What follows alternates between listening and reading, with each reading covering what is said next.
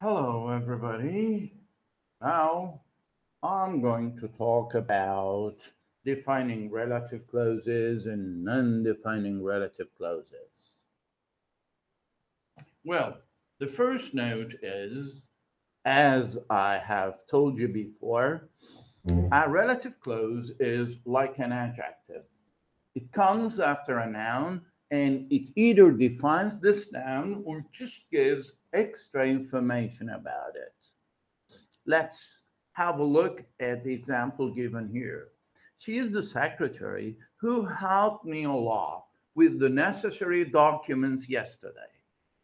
Who helped me a lot with the necessary documents yesterday defines the noun secretary. It, in a way, acts like an adjective for the noun secretary. That's why it is essential, it is important for the meaning of the whole sentence. Like in the example above, if the relative clause gives necessary information about the noun it follows, it is a defining relative clause. A relative clause is like an adjective. It comes after a noun, and if it just gives extra information about that noun, it is a non-defining relative clause. Let's see it in the example here. Everybody in Turkey knows Mr. Erdogan, who is the president of the country. Who is the president of the country gives extra information about the noun Mr. Erdogan. Because non-defining clauses give extra information, they should be put into commas. Can you have a look at the statement after Mr. Erdogan? Okay, we need to put a comma to the statement. Okay, there is another example for us. My father, who lives in Holland, see, I'm giving information about my father. My father, who lives in Holland, is coming home tonight. This information, extra information, or non defining relative clause must be put into commas. Well, proper, proper nouns like Adana, Greenwich, Tepeba Ali, Mr. Trump do not need defining. They are already known. You can just give extra information about such nouns. For example, Taş Köprü, which was built in the 4th century by the Romans, is now used only by pedestrians. This gives us extra information, and that's why it is put into commas. Okay? And this is valid for all proper nouns given here. Another point is when you have nouns with preceding modifiers like this minibus, that person in front of the class, those people looking at us, okay, these birds on the balcony, okay, you don't have to define them. Actually, you don't define them, they are already defined. For example, this minibus, you have already defined it, which almost always comes here full, doesn't stop here. This information should be put into commas because it gives extra information. Another point are the nouns about which we can just give extra information are, milk, flour, coal, rice, etc., refer to a general concept that everyone already knows. That's why they don't need defining either. Okay, think of the word or concept of milk. What comes into your mind when you think of milk? A white substance that cows produce, right? when we talk about this concept, the white substance that comes from cows, that cows produce, okay, it doesn't need any definition. The same is valid for flower. When we think of flower in the wild, growing on their own, making us feel happy, we don't have to define them. Okay? Coal and rice are like this as well. Okay? Let's have a look at the examples here. Flowers, which everybody loves, sometimes need attention to grow. Milk, which is dispensable, very necessary, especially for babies, should be boiled well before drinking. Okay, the information given here, okay, they give us extra information. Therefore, they need to be put into commas. The relative pronoun that cannot be used in non-defining relative clauses. Okay? Instead of that, we use other pronouns like who or which. Okay? Of course, who is for people, which for non-people.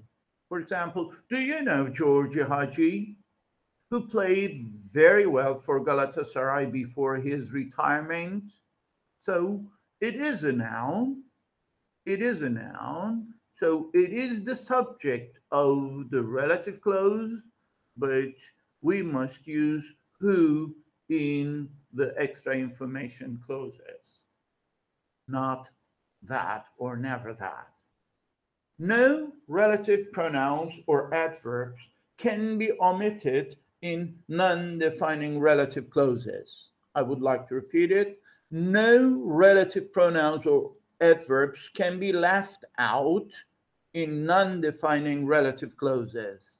When the relative clause gives extra information, the relative pronoun here, whatever it is, it might be a subject like this here. It might be in the form of a direct object here. You can never omit them, leave them out from the relative clause.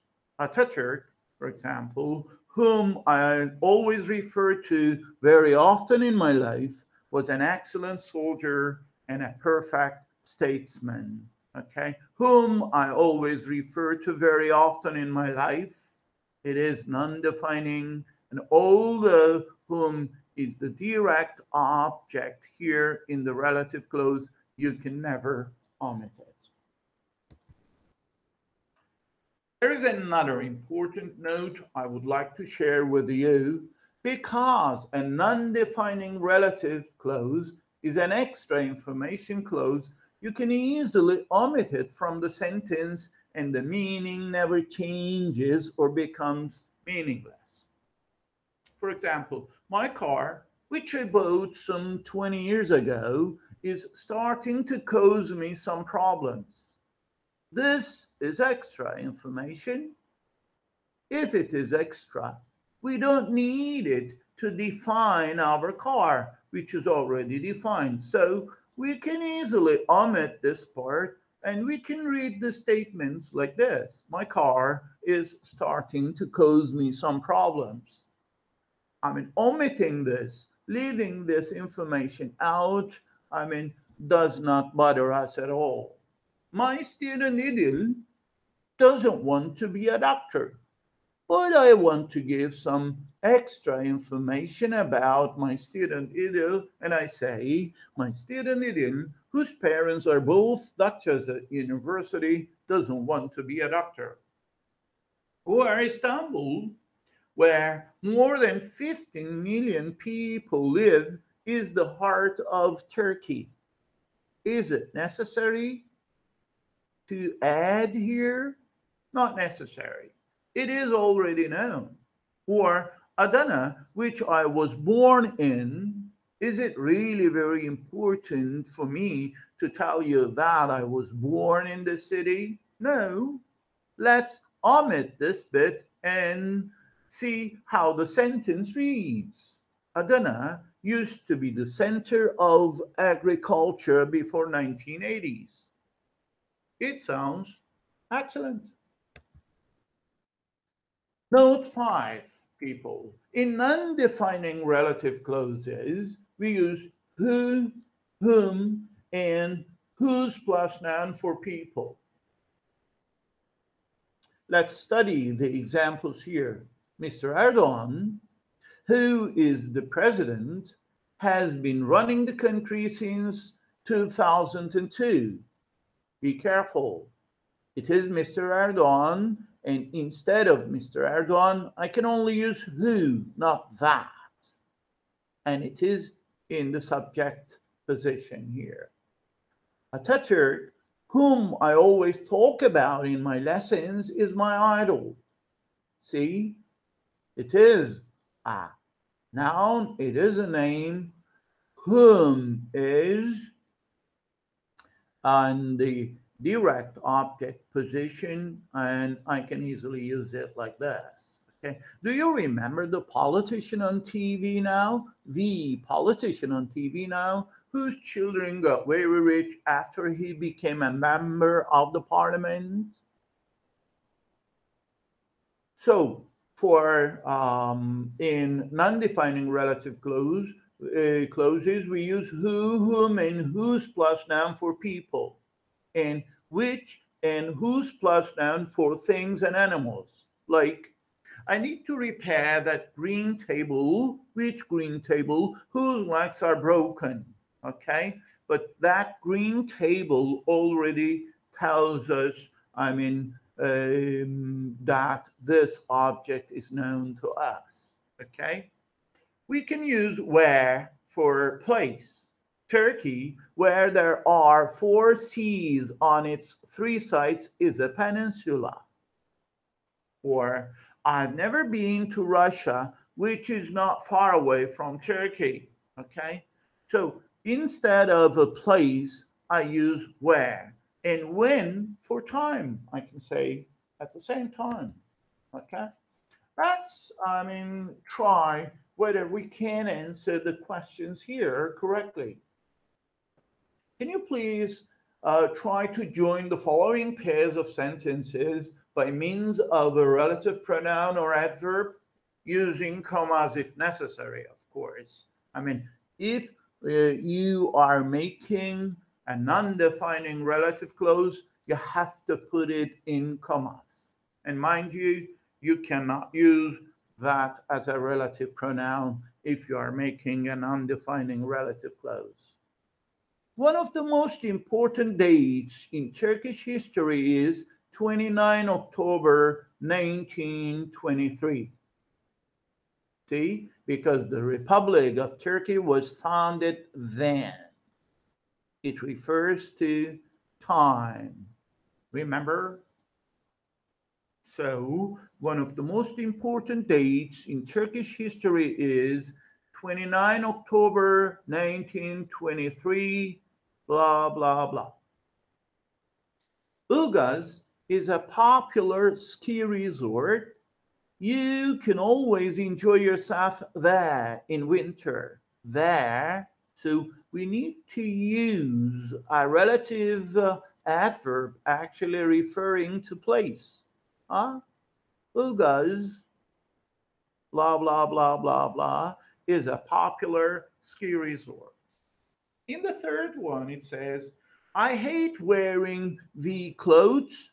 They distinguish me from my friends. So the clothes, do they need definition? Or are we going to give just extra information about them? Watch out, be careful. Summer is the season I like that time best. So, are we going to define the season here, or are we going to give extra information about it? Watch out. Do you remember the man? His son was a famous actor abroad. the same question is valid here, okay? And be careful about the relative pronoun here, okay? Because it will show possession. The rice is always so delicious, my mom cooks it. So it is not rice, general rice, be careful. It is the rice your mom cooks, so be careful. It is again in the same way in the seventh question. The milk is really delicious. We buy it from our village. Mind you. So, number 8 says, I like Mr. Errol. It is a noun. I always spend my free time with him every weekend. Let's see the answers now. Oh, the 9th. I love spending time with my sisters and brother. Okay? They love me more than anyone. My sisters and brother. So all we have to do is to give extra information about them, right? Their car. So I believe, we need to give extra information about this car again. Their car costs them too much money. They get it repaired once a month. So give extra information about it. And time to see the key this time, I hope. Great. One of the most important dates in Turkish history is 29 October 1923, when the Republic of Turkey was founded. It gives us extra information, therefore we have to put comma here. Ilgaz, where you can always enjoy yourself in winter, is a popular ski resort. It gives us extra information. I hate wearing the clothes. Which clothes do I hate wearing? Which that distinguish me from my friends? No comma necessary, because this defines this noun. Summer is the season. I like that time best. Summer is the season I like best. Which I like best. That I like best. It gives necessary information about the season. Do you remember the man whose son was a famous actor? Whose son was a famous actor defines the man. Therefore, it is necessary. The rice my mom cooks is always so delicious. It gives necessary information about it. The milk we buy from our village, it gives necessary information. It's really delicious. I like Mr. Errol, who I always spend my free time with every weekend. Mr. Errol is a noun, and this information should be it gives us extra information, and we should use the comma here. I love spending time with my sisters and brother, who love me more than anyone. And of course, because it shows an extra information, we need to use a comma here. Their car, comma, which they get repaired once a month, comma, costs them too much money, because this information is extra. It just gives us extra information, therefore it should be put into commas. There is another important point about non-defining relative clauses. We sometimes use which, the relative pronoun which, to define a whole sentence. Can you just have a look at this bit? Edda got a rather poor mark in the exam. This depressed her a lot. Instead of this time we use which. And this which refers to the statement given here. Edda got a rather poor mark in the exam, which depressed her a lot. Here, which refers to the whole sentence, Edda got a rather poor mark in the exam. They financially helped me a lot in the past. I appreciated it so much. So we say they financially helped me a lot in the past, which I appreciated so much. It is next to impossible for us to fly to New York. This is so bad.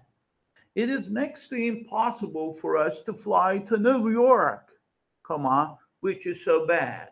We should never forget about this comma either. Combine the two sentences below as shown in the previous examples. So, Mr. Itar is a grumpy person.